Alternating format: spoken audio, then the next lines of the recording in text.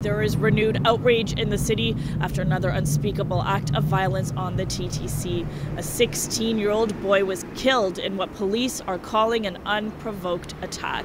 A memorial is growing here at Keele Station. People have been stopping by all day. Emotions are running high as advocates once again call for a safe and reliable transit system.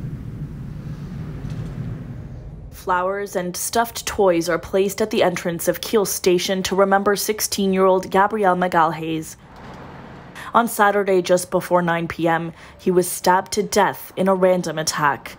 A 22-year-old man of no fixed address has been arrested and charged with first-degree murder. I have 2 young children, so my heart is absolutely breaks for this mother. The deputy mayor visibly shaken at City Hall today at the loss of a child. This is the latest in a string of high-profile, seemingly random attacks on the TTC, and the 4th killing on or near TTC property in less than a year. Absolutely. The randomness is really what scares people. It scares me.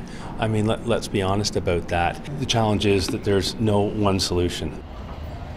Toronto police made more than 300 arrests and referred 220 people to shelters when they boosted patrols on the TTC in late January. Those extra patrols ended 2 weeks ago. They have still committed to having ongoing presence, but it's through the officers that are on duty. We'll be watching to their advice. The TTC tells us it has also increased the presence of special constables, security guards, streets-to-homes workers, and employees in an effort to have more eyes on the system.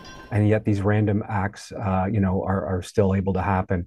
So, all of this is, of course, of great concern to us at the TTC, to our employees and our customers. We want to reassure them that safety is top of mind in everything that we do. But there's clearly something that's going on in society more broadly that's playing out on the public transit system. I believe it's a factor of post-pandemic. Violent incidents are up dramatically since the start of the pandemic, according to a new TTC report. In 2022, attacks were up a startling 60% from 2019. We've stripped out through our budgets so many people that work at the TTC on the frontline service that we need to put people back.